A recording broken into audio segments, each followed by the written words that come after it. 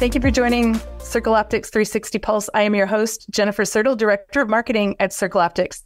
360-degree imaging is part of everyday life, and Circle Optics technology is really accelerating the delivery of life-saving resources, aerospace safety, and enhancing some capabilities for protection.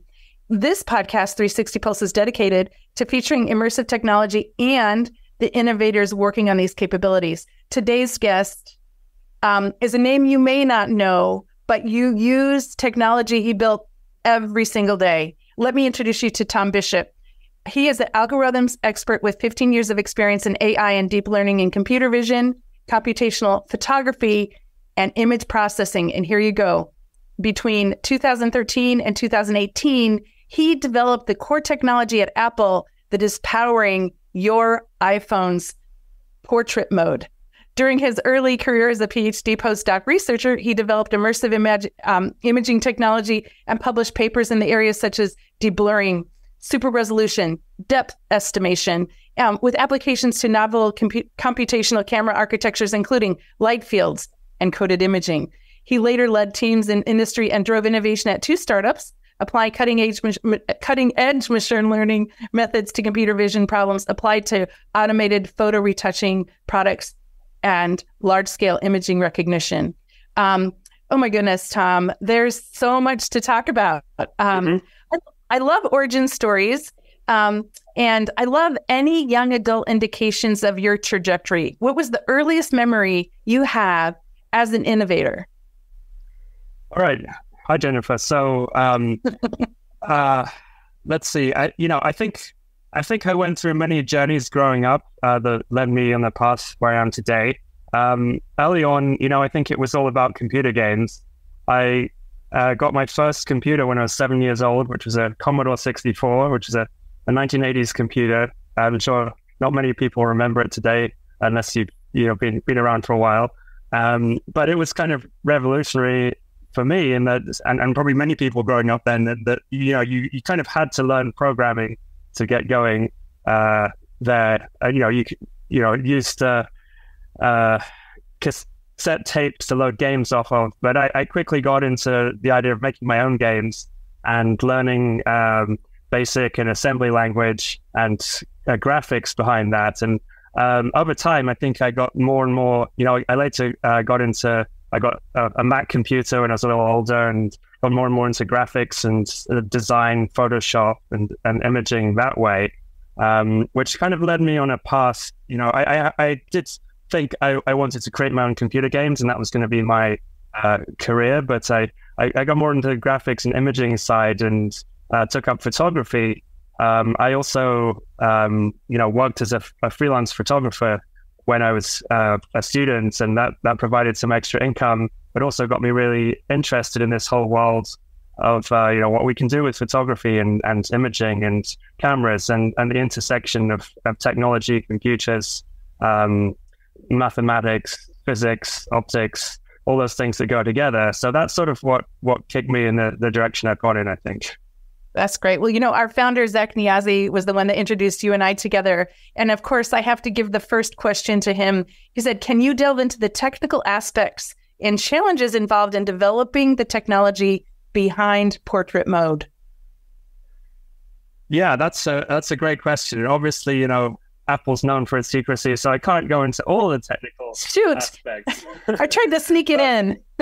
But, I can say, from a high level, that I was hired into Apple partly, I believe, because of some of the work that I did during my PhD and postdoc that was all relevant. And other companies have published things on similar kind of portrait mode algorithms, that's like on the Google Pixel, for example, and pretty much every phone has some version of this now. But basically, what a lot of these phones are doing is separating the foreground from the background. If you have fundamentally the big challenge, and I think this was allegedly driven by Steve Jobs' vision back then. There was a company called Lytro. They were doing novel things with light field cameras back in the mid 2000s. I was also working on similar technology in my postdoc. And they did artificial refocusing. So after the shot was taken, using this light field information, you could change the focus of the photo. But that used some really complicated hardware. And, when it came to Apple, I think the vision was more, how can you create the look of a DSLR that's shallow depth of field, blurred background, using what's there on a regular camera, or at least a small modification to what was then a single camera on a smartphone. And basically what it comes down to is, how can you estimate depth from an image? How can you know what's far away, what's close? Because these cameras on smartphones typically have very small apertures, meaning you get a wide depth of field, that the background's equally sharp, or relatively sharp, as well as the foreground when you focus. Whereas with a DSLR or mirrorless professional camera, the large sensor, you get a blurred background, which creates that nice aesthetic which photographers are really looking for. So we wanted to emulate that on smartphone technology. What it came down to, and the iPhone 7 Plus was putting in a second camera, which enables you to do stereo vision. So from the two cameras, you can estimate what's nearby and what's far away by essentially correlating pixel parts of the image. Say it's sort of triangulation. So stereo vision has been around for a long time in various forms. It's been used for traditionally machine vision and factories and all sorts of different applications. It's very useful for all sorts of things today, like even self-driving cars potentially. However, back then, putting a second camera in was a big push. So that was a lot of the effort. And then developing the algorithms that would run efficiently on a phone with very, in those days, limited compute was a big challenge. So that was a lot of what we did, was how to make algorithms that estimate depth efficiently in near real time, and then use that information to take a photograph and select the background and simulate the lens blur, the bokeh in photographer lingo. Yeah. So that's a sort of overview. And along the way, many over the years, those methods have been refined, and now deep learning comes into play a lot, and there's a whole other lot of different ways you can estimate depth. But that was the fundamental thing back then. It's interesting that initially, as a freelance photographer, you kind of the application put probably a lot of freelance photographers out of business, because the quality of the camera. Like my daughter, she got a degree in film editing, and she now is an influencer and that sort of thing. But like, it's amazing that her camera is obviously over $1,000, and it's just amazing the what we can do now with our Apple phones. Although I'm an Android person myself, and so I wonder, is the same technology that you created also in Android, or is that a different technology? I mean, it's all variants of similar things. Like I was saying, you can find Google's a little more open, and every phone has its own implementation. I mean, open in terms of they've published research papers that explain some of the methodology, and it's won't be exactly what's implemented on the phone, of course, but the fundamentals are there, and there's a lot of similarities. But some phones use things like PDAF focus pixels, which let you use a single lens to estimate depth. Some use pure machine learning methods, but by and large, the stereo is used in a lot of them because it's most reliable. But all these methods have their own problems. So there's LiDAR and different ways of using infrared projectors or other kind of active light things to estimate depth. So all these things have been pretty much tried over the years by different manufacturers in different amounts. Yeah.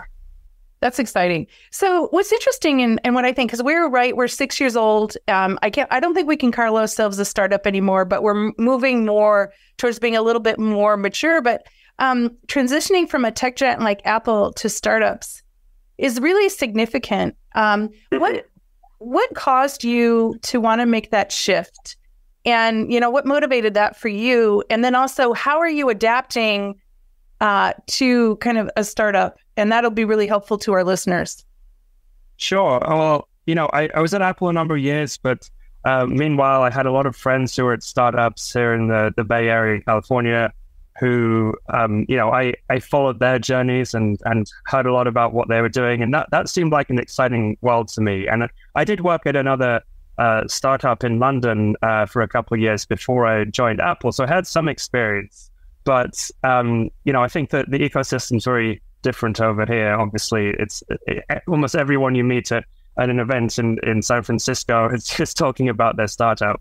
Whether that's a good thing or not, I don't know. But that's the influence you get. So that was the motivation. I felt like, well, I want to be part of that journey too. And being in a big company like Apple, of course, you can have a huge impact. I mean, I don't think you should underestimate the changes that were made to the whole camera industry by, enabling more people to buy smartphones, or creating that impetus that reduce the cost of cameras. That's my vision, is that we've made cameras so good as an industry in smartphones over the last decade that it really changed the face of mass manufacturing technology and everything as well. And part of that is driven by the desire to have better photographs. So anyway, that's a little tangent, but that was sort of like some of the good side of being in a large company. Some of the negative side is that there is a lot of bureaucracy and organizational, whether it's hierarchy or siloing or management or different structures that exist. That's just the nature of any large company, that make it harder to do certain types of innovation. There's actually a book, The Innovator's Dilemma, I'm sure many listeners will be familiar with, which talks about this. And I think that was fundamental, that you can do a lot when the whole organization is behind a certain vision. But in order to do something truly like a step change in innovation or paradigm shift, I think startups are a much better place for that. And fundamentally, I come from a research background. I have the energy to keep creating new things. That's my journey, and I was fortunate enough to be able to do some of that within a large organization. But at some point, you have visions that can go beyond what can be done in a team like that. So that was what drove me back to the world of startups. That's really cool. Many machine learning algorithms require vast amounts of training data, and a large corporation like Apple has the resources to develop that training. How do you handle that need in the startups you're working with now in terms of training the data to do what it needs to do for your imaging? Sure. I think that is a fundamental challenge to many startups or different types of machine learning. What we're doing now, I think we're in a nice sweet spot that we can actually generate our own training data, somewhat due to the type of machine learning we're doing.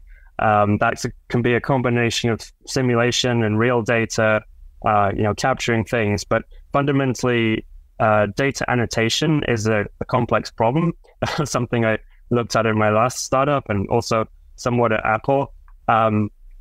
It does take a lot of resources, and it has a lot of problems, and that it introduces certain shifts, or it takes into account opinions from the annotators or the way you choose to label a data. So as much as you can avoid to do that, that can be beneficial.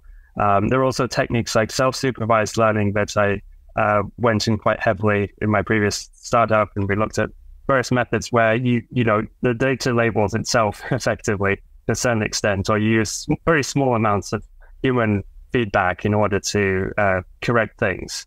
So those are some of the techniques we use. So for those listening, I mean, there is a role that some people, and even Zach, I sometimes call it a ChatGPT whisperer, because everything is really about the query and your ability. So I sense that you're probably really good at asking the right questions to get those kind of learning algorithms. So so there's two other that are kind of, how do you see computational photography evolving with the advent of these new AI technologies? Yeah, I think there's a lot that's going on in computational photography. Overall, we've had a lot of I don't mean to be disparaging, but ad hoc and handcrafted techniques, which require a lot of skill and intuition and mathematical ability. when there was less computation available in the past. And now we are entering more this data-driven paradigm in many industries, but also in computational photography, where we can learn from large amounts of images and, certain properties of different imaging systems. So I think that can then incorporate more complicated aspects of the physical process, like, simulating certain optics or sensors, or, different ways light is captured. And really, computational photography is all about trying to work around the limitations of the hardware in a software fashion. Sometimes it's modifying the hardware in its kind of purest form.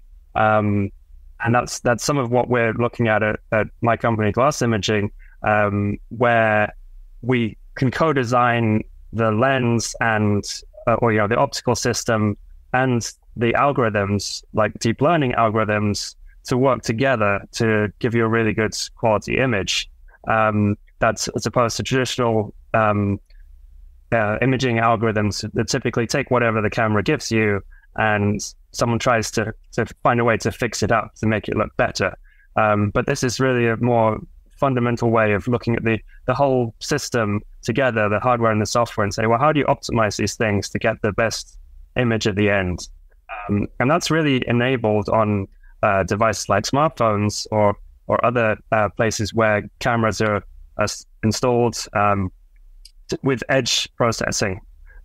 So being able to run these big deep learning models close to where the data is captured on the camera is kind of fundamental. And that's been really only emergent in the last few years that we've had enough computational power to do that. And that's finally, I looked at a lot of these techniques back when I was in academia, and we could do them on supercomputers, but now we're running them on devices in our pocket, which is really great. Yeah, it is. In just such a short period of time, that level of transformation and the miniaturization of it is incredible. In the context of AI and deep learning, what are your thoughts on ethical considerations, especially in image processing and recognition? And you can, to the degree you're comfortable sharing with our audience. Yeah, that's obviously a really tough question and can go a lot of ways. My view is technology is technology. It's what you do with it that matters. And I think that's a lot down to, policymakers to be better educated in what the technology does and how it can be used and what are the fundamentals of it, where it can go wrong. So, I'm not a proponent of, stopping technological advance for the sake of it, or being scared about these things, that they can have overreaches. I think we need everybody in society today to really learn about the fundamentals of deep learning, AI, everything related to that, what computers can do, what they can't do currently and in the future. So I think having more of a, it requires a systematic change to like better STEM education, perhaps, and everyone who goes into government even. And it's not an easy topic, but I think we can make better choices if everyone is informed. And I definitely appreciate that it's an individual as well as a systems issue. How about biases? Is there any way, or do you know any technologies that are working to kind of mitigate bias? And the idea of how imagery can, increase participation. Tech for good in imaging. Are there any applications that you know of that you want to do a shout out for, or how do we keep our eyes on that? Because I think sometimes it is having the technology as well as the amplification, and some of the tech for good I don't know gets as much airtime, if you will.